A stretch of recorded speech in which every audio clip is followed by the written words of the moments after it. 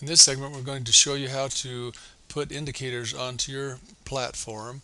The indicators are found under the Navigator section. So we click on the plus sign, gives us a list of all the indicators we have. We're going to move down to the list. First of all, we're going to put on a moving average. You left click, drag it over, and drop it. It gives you all the settings. We're going to just leave this one at the default settings. And there's the indicator.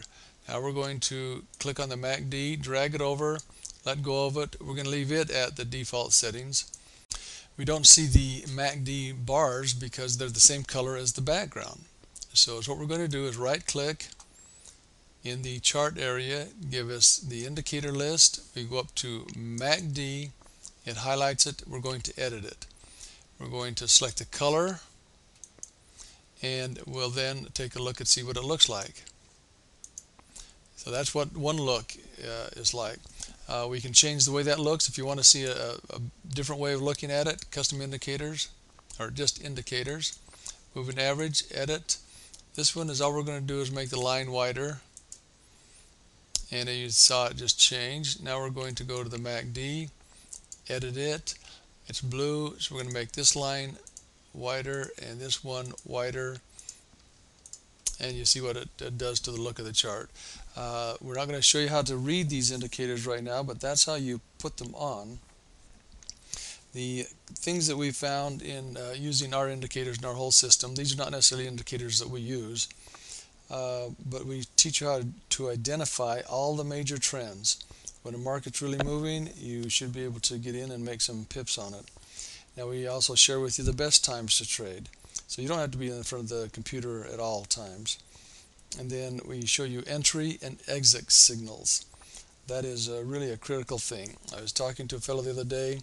He was using support and resistance levels and different types of things, kind of guessing which way the market was going.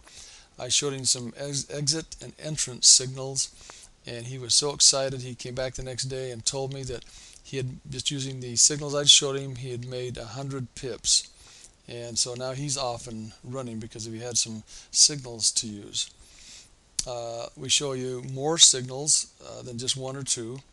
You need to know signals that teach you when to trade in a trend and signals that show you how to trade in a sideways market. And the thing that we have is a system of all the indicators that we use. It's not just one indicator all the time. We use all of the indicators to show us how to get in and out of trades.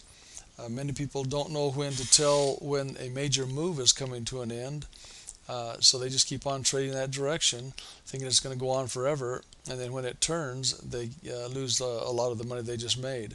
So we show people how to determine when the major trends are coming to ends and when you may want to start trading in the other direction or go start trading another currency pair. Our indicators are such that you can, if you become good at them, you can trade any currency pair. You don't have to just try and become good at one currency pair and guess which way it's going. You let the indicators tell you what the market's going to give you.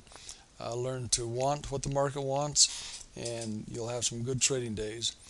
The system is available on our website. Take a look at it, and I hope to talk to you later. Bye.